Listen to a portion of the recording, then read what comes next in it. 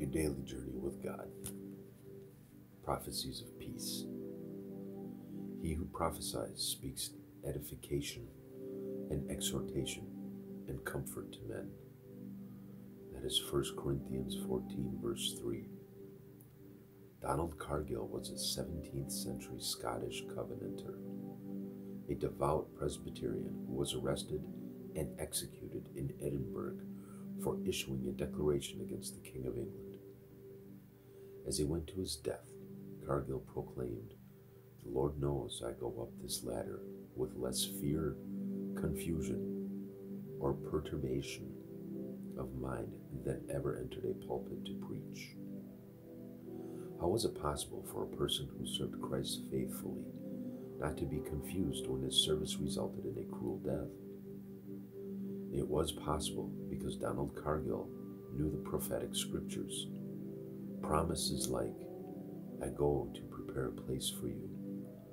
I will come again and receive you to myself, that where I am, there you may be also."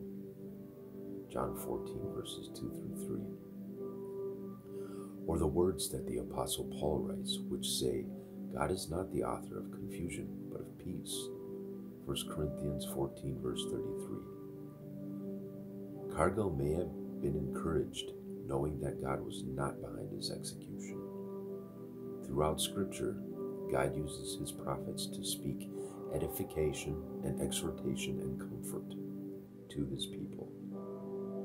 If today seems confusing, find peace in the precious promises God has given you through the prophets in his word.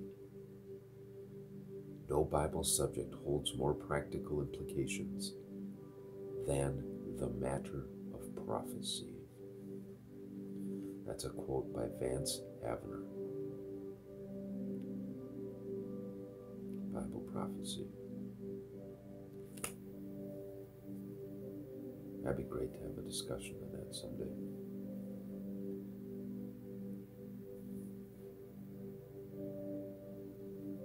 God is always good.